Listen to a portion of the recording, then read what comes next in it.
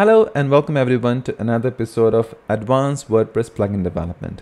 In the previous video, we learned about how caching works in WordPress, and in this video, we're going to talk about how to implement caching in WordPress.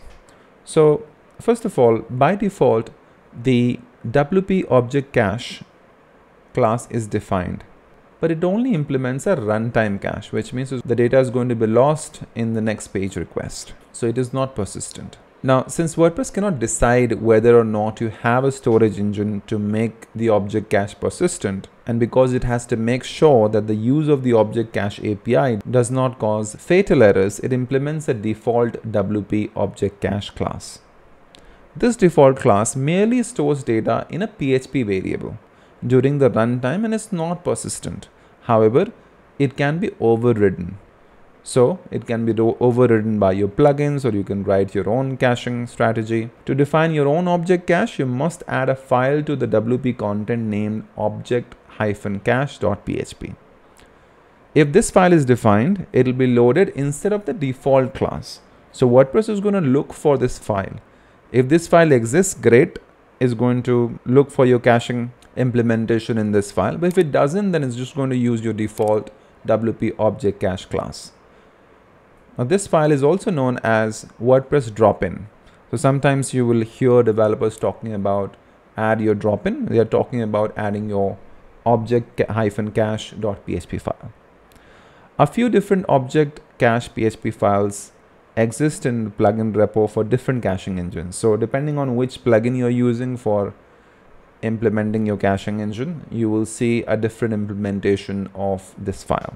So for our purposes, we are going to use W3 Total Cache plugin. It's a free plugin. As you can see that it has got like 1 million plus installs, and it gives you lots of benefits.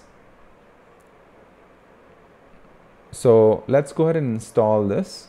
So as you can see, I've added the plugin W3 Total Cache, and then you can go to the settings.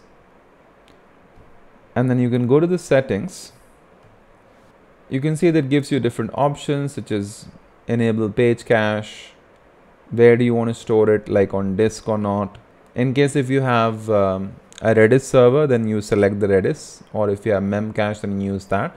If you want to minify the CSS and JavaScript file, database cache, object cache. So I'm not going to go through everything here, but you can see it gives you different options like CDN, browser cache, if you want to enable that or not.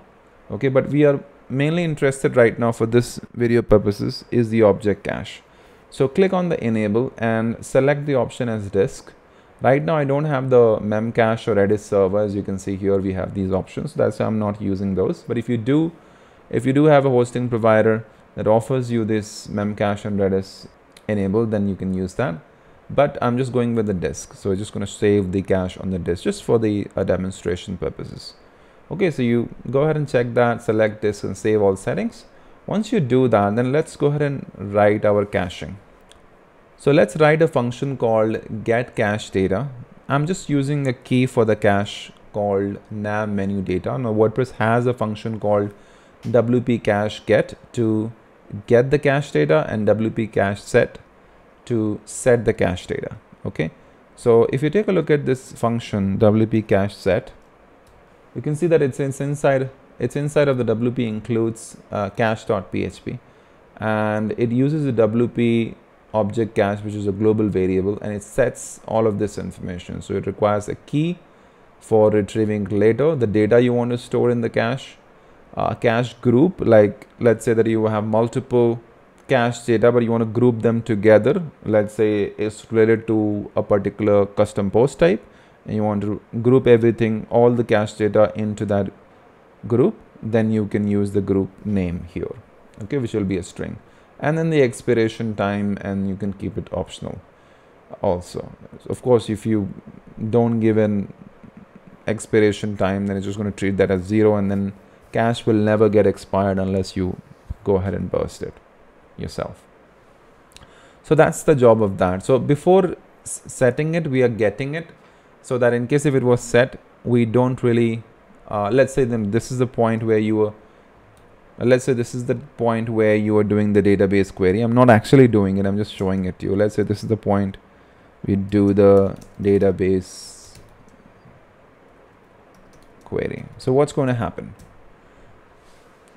You have a key, you check if the cache is set, get the data, okay, and in case if it's not empty, of course just going to return it from the cache. But if it is empty, which means let's say it was the first request, you do the database query. Let's say this function was, there was a function here which was responsible to getting the data from the database doing the query. You do the query, you get the data, and then you use the function called wp cache set. You give the key name, in this case nav menu data. You pass the data, so the data that we have got from the database, and then you put the, and this one is your cache group. This is the group. Let's say you want to group different caches together. This is your group name, this is your key name, and then you just set that into the database. Okay, so let's call this function. So I'm just going to go to my plugin here, and I'm just going to call the function get cache data, and let's see what happens. So if I go to this, and if I do a refresh, you can see that we have this data super and SA. I'll just change it to hello. If I refresh, you can see that I'm not really getting this new data, which means the database query is not being implemented. So if I do database query,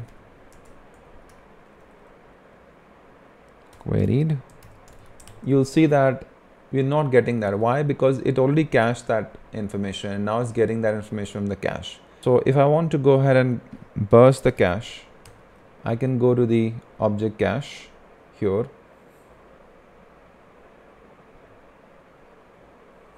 and I can click on the empty cache, right? So if I empty the cache, and now if I go back and uncomment this and refresh, you can see that it says on top. Let me just do a WP die here just to show you. Yeah, there you go. Now you can see we have super and we have hello. We have hello, right? So earlier the database query was done, but now there isn't. So if I do again a refresh, you can see that there's nothing called database query. If you clear the cache again, if you refresh again, now you will not see any database query, which means it's getting the information from the cache. Okay, excellent. So that's how caching works. Now if you want to see where it's stored, you can actually go to WP content cache and then look for, let's say, super. So this is where it's stored into your disk. You can see this is where it's stored. It's under object 299c5c. Let's open that. So that's your file. You can see it's under cache object 299/c5c. So whatever the number is using it, but that's your data, right? You can see that this is your data being stored on the disk itself. So it's not really storing on the Redis server or the memcache server. But if you had those enabled, if you had those Redis cache, if you had the Redis or the memcache server, then it would be saved there on that server. But since we're using the disk, it's just storing it here just for demonstration purposes. Okay, so that's pretty much how the caching works in WordPress. And this is your class WP object cache. This is your WordPress class. Okay, and if you take a look, this plugin has actually added this object-cache.php file, and it has implemented all the caching here. So W3 total cache plugin has actually overridden the WP object cache class, and it's using its own caching implementation here. Okay, so this is for object cache, and if you want to, of course, override the page cache, you create an advanced-cache.php file and you do the implementation here. But we don't have to worry about all of that because the plugin does it for us. There are other plugins also for caching which you can try. So there's WP Redis plugin, there's Redis object cache plugin. So these are the plugins that are also available for Redis. So coming back to this class, so if you look at this class, there are different functions available, like set function is used for setting the data contents into the cache. Then you have the set multiple, you can set multiple values to the cache in one call. You have the get, which retrieves the cache content if it exists. Then you have the get multiple, again retrieves multiple values in a single call. You have caching delete option, delete multiple. You can flush the cache. This clears the cache for all the data, the different functions available. So it's not like a big class, so you can take a look at how things are working here. All right, so it has put all the information, like this is the core class that implements an object cache, and it clearly states that this object cache is used to save on the trips to database, because database queries are expensive. And it also talks about what we explained, that the object cache can be replaced by other caching mechanism by placing files in the WP content folder, which is looked by WP settings. If that file exists, then this file will not be included.